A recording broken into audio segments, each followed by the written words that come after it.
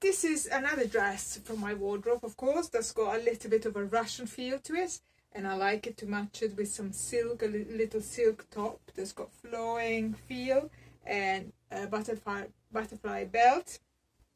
Then I usually add a shawl. Again, this is from India.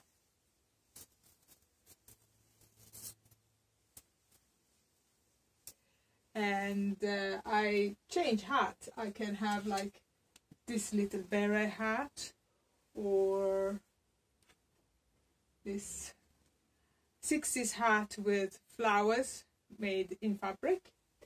But I also like very much to have this hat with silk flowers, so it gives a sort of like country look.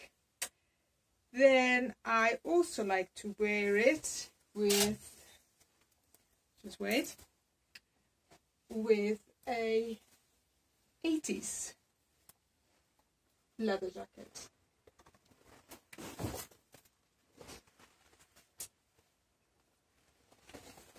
I really like the design and the cap at the back.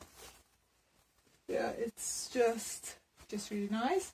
And of course, I tend to add this little handbag, you see, shape of a dinosaur. So it looks quite cute.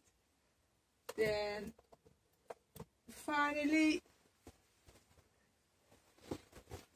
the other way I tend to wear this dress is with a sparkly jacket from the 80's.